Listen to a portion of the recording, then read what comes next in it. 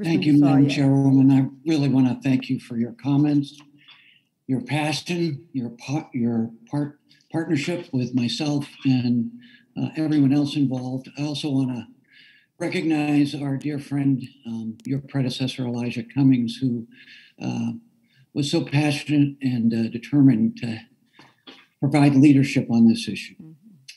And again, I just really want to thank you for your comments.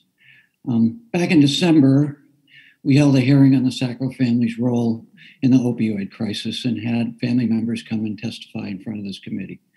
The family's greed and the devastation they have caused cannot be overstated. Since the release of OxyContin in 1996, the Sackler family has withdrawn more than $10 billion from Purdue Pharma, a privately held company that they own. While the Sackler family was earning billions, 500,000 Americans lost their lives to opioids. 500,000 American families still suffer with no pain relief for their loss. All from opioid overdoses from 1999 to 2019. According to the CDC, opioid abuse in America costs us almost $80 billion a year. But the Sacklers, in their settlement agreement, tentative settlement agreement with the Department of Justice, are willing to spend only 2% of their net worth, $212 million. $212 million once for what the CDC is now costing American taxpayers and the American economy almost $80 billion a year. The United States has 4% of the world's population, but over the last 20 years has grown to consume 80% of opioids. Our focus has to be on justice and accountability. The Sackler family is trying to use legal loopholes to avoid accountability for their actions.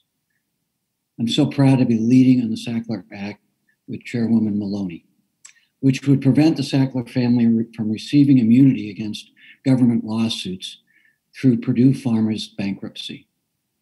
I'm really proud of our witnesses today, the attorney generals, the advocates, and Mr. Keefe representing dozens of journalists, a real statement of why we need independent, accountable journalism in this country, across this country. The many books and articles have been written to shed light on this crisis.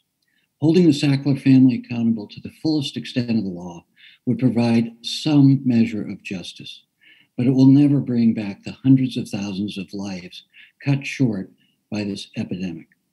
Today's hearing is a bright spot in a dark saga of the opioid epidemic. I want to thank again our witnesses for being on the front lines of exposing the greed behind the opioid epidemic and for fighting to enact change to make sure this never happens again. Thank you all so much. I yield back.